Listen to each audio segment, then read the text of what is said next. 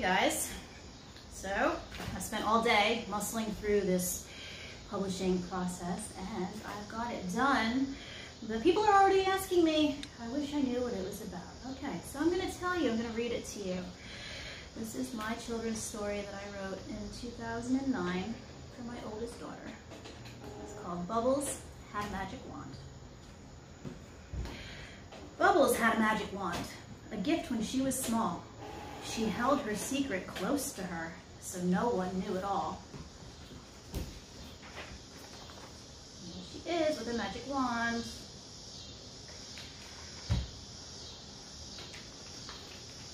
Miss Bubbles had an attitude.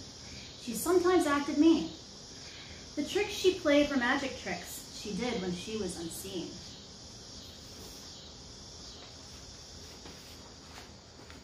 A picture of her using her wand to hurt somebody.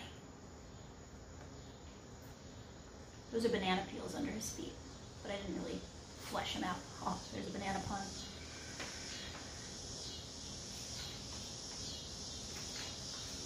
Realizing you probably can't see the pictures because it's the paper and the light, but one summer night, the breeze was sweet. Bubbles sat upon her swing and counted the fireflies' bright lights, thinking what the night might bring.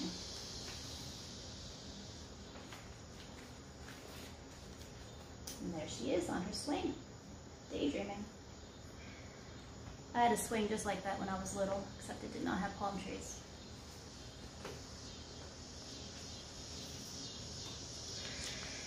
With a glitter-filled cloud and a faint rumble-bumble, with a bang and a pop and a slight bumble-tumble, her fairy godfather rolled out of the cloud with a frown on his face and a, "Girl, you're in trouble." Uh-oh. Everybody needs a fairy godfather. Yell at them, don't they?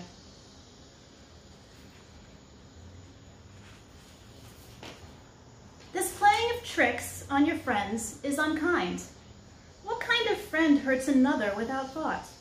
If you don't listen up, the wand will be mine.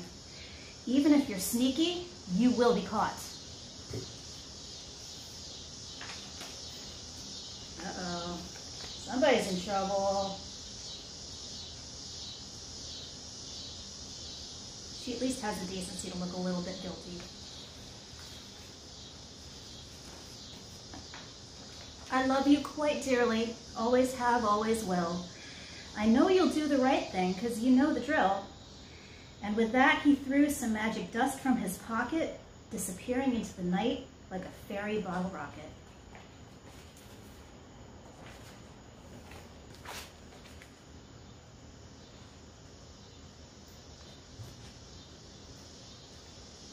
I feel like Mr. Rogers. The splash of LeVar Burton.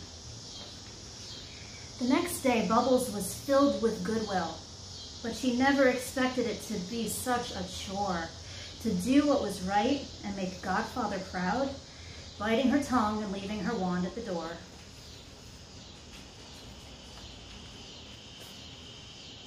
Tucked in among the umbrellas.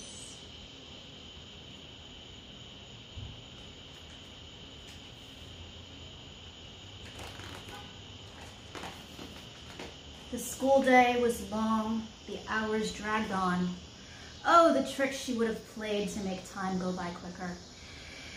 She sat at her desk instead with her hands by her sides, her mischief at bay while she paid attention to her teacher. Somebody took their riddle today. Judo, judo.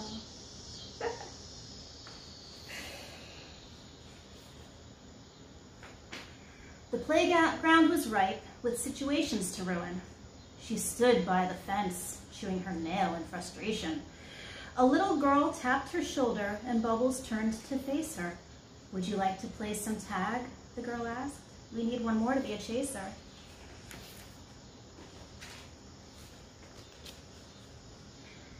That's Bubbles and her little friend Felicity. And when they turn 21, they grow up to be strippers, because it's obviously Vegas. Everybody's a stripper in Vegas, at least once. Bubbles never had any friends. she never played a game. She was always busy with her wand, keeping her own company.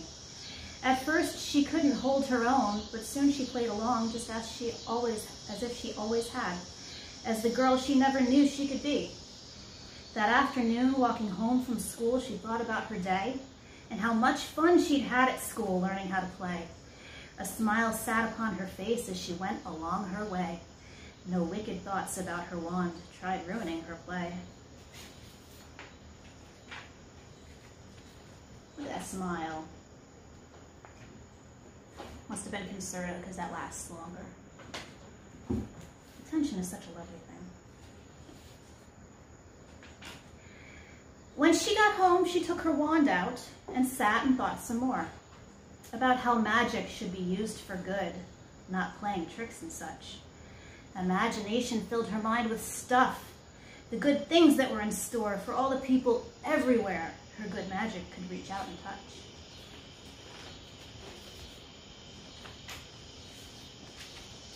Obviously, lotus position, very mindful child.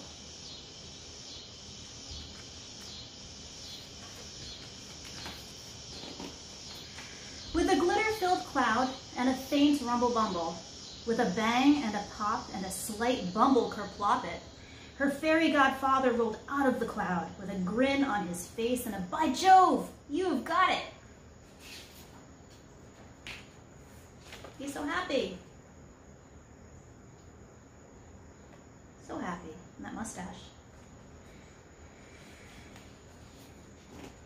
I am so proud of the lesson you've learned. You've proven I've made a very good choice. My goddaughter has a smart brain in her head and a conscience that echoes my voice. One of my favorite doodles in the whole world. Our brains are magical.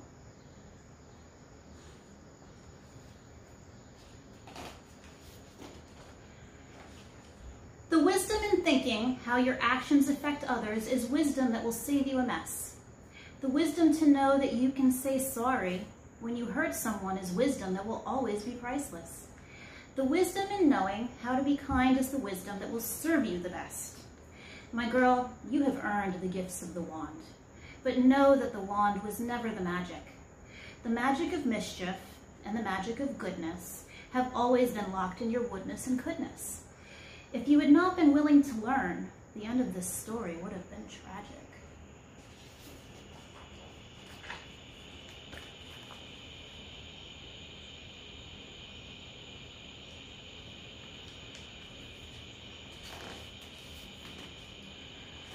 So to all the little boys and little girls who read this and think that it's silly, waving their wands all willy-nilly, remember that it is you who has the power to change. Use those smart little brains and don't be a ninny.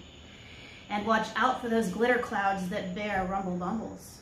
For a fairy godparent is coming and you might be in trouble.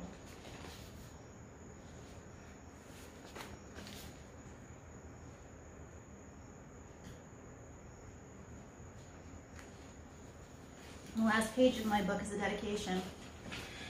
This book is dedicated to Miss Trinity and her magic wand, my Azzy, who has forever carried a big stick, and my own bit of magic, without which I would be nothing.